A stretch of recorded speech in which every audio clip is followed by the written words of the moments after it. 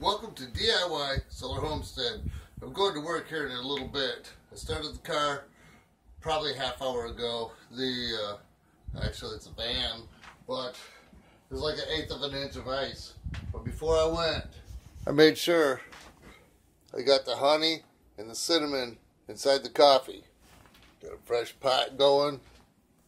I just pulled out an onion, and you see down below is the store-bought lettuce mix, but the pepper came out of the garden.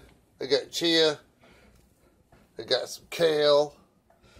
Oh my goodness, look there, somebody mowed the lawn.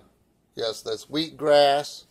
I have other sprouts in there, mixed lettuce and sunflower, radish, all kinds of stuff. So I know I'm going to have a nice little lunch full of health and minerals, okay? Alright, short and sweet. Everybody, drive safe. Gonna have a nice sunny day.